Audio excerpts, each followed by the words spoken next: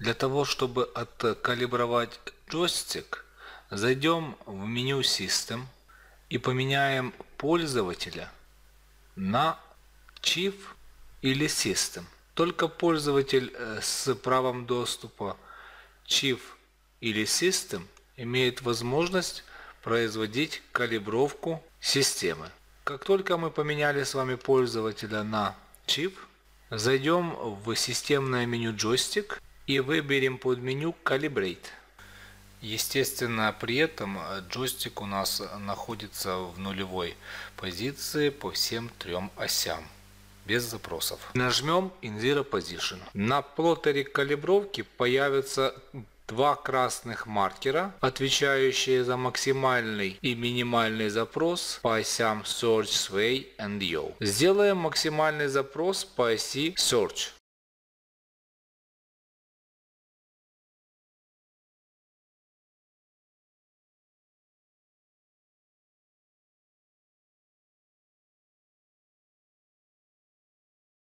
Как только плоттер показал нам отработку максимального запроса, сделаем такой же максимальный запрос по следующей оси. На нашем примере это ось Sway.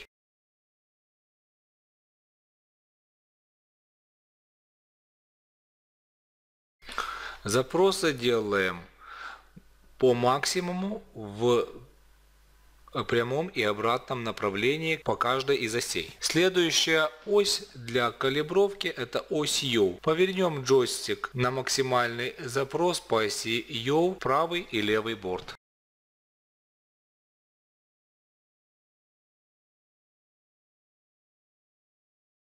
После отработки максимальных запросов, убедившись в том, что джойстик отрабатывает сделанные нами запросы, нажмем кнопку ОК и тем самым подтвердим проделанную калибровку. Если у джойстика существуют мертвые сектора, при заходе в которые не вырабатывается движущая сила, мы можем установить с вами данные мертвые сектора через вкладку Deadband, введя сюда значение в процентах от максимальной движущей силы. Например, у меня сейчас стоит мертвая зона 5% по каждой из осей от максимально и минимально допустимого запроса по джойстику. Это даст какой-то свободный ход при начале запроса и при максимальном запросе по любой из осей. Выполнив калибровку устройства, нажмем кнопку ОК.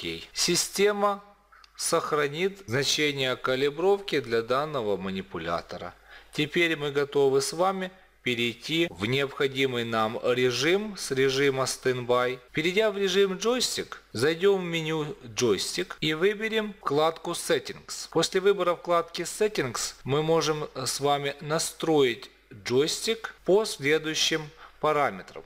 Thrust, Full или Reduce. Джойстик способен выдавать запросы по оси Search, Sway and Yaw. Отклонение джойстика от нулевой позиции называется Tilt.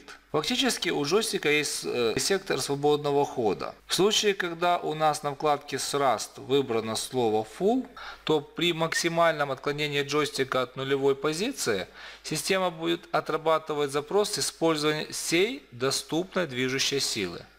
Если выбрано окошечко Reduced, то при максимальном запросе джойстика система будет отрабатывать запрос с максимум 50% доступной движущей силы. Перевод джойстика в режим Full Thrust возможен с помощью нажатия кнопки Joystick Full Thrust на консоли оператора.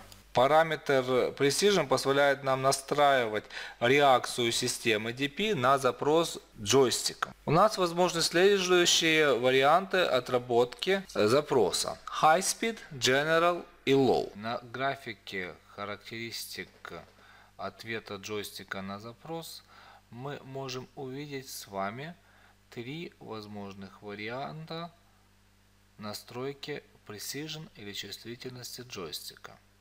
High Speed, General, Low Speed and Reduced Thrust. Reduced это означает, что при отклонении джойстика при запросе от нулевой позиции в максимальной точке джойстик сможет только сделать запрос максимум на 50% от всей доступной энергии. В режиме High Speed малое отклонение джойстика от нулевой позиции вызывает большие отработки сил с помощью трастеров, но потом по мере отклонения силы уменьшаются. При работе с джойстиком в режиме General у нас существует линейная зависимость между запросами джойстика и отработкой трастеров. Чем больше наклон джойстика, тем больше отработка на запрос с помощью трастеров. В режиме Low Speed при больших отклонениях джойстика при стартовом запросе вырабатывается малое значение движущей силы. По мере отклонения количество движущей силы увеличивается. Вкладка Environment Compensation позволяет пользователю выбрать оси, по которым в режиме джойстик система DP автоматически будет отрабатывать влияние ветра при данных погодных условиях. Выбрав Search Sway EU, нажав кнопку Apply и имея нулевой запрос на джойстике, система DP автоматически отработает против внешних сил, действующих на судно по данным трем осям. Джойстик калибрует в случае, если производят замену инструментальной аппаратной части DP-системы или какого-либо компонента DP-системы физически. Например, джойстик вышел со строя и привезли новый. Также джойстик калибрует в случае, если программное обеспечение приводится к заводским установкам и необходимо произвести отладку джойстика при вводе системы в эксплуатацию.